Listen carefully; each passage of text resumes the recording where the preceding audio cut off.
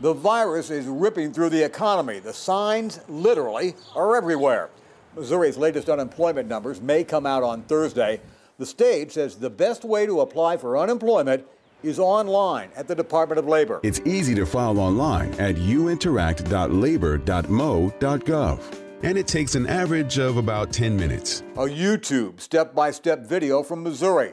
The Labor Department Chief Anna Hughes says it's the most efficient way to file a claim.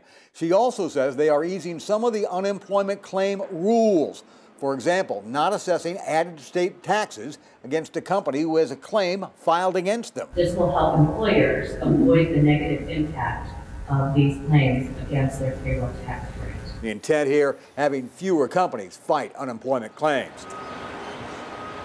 Filing for unemployment in Kansas is similar, but their jobless benefits last longer. And the best place to do it is online at getkansasbenefits.gov.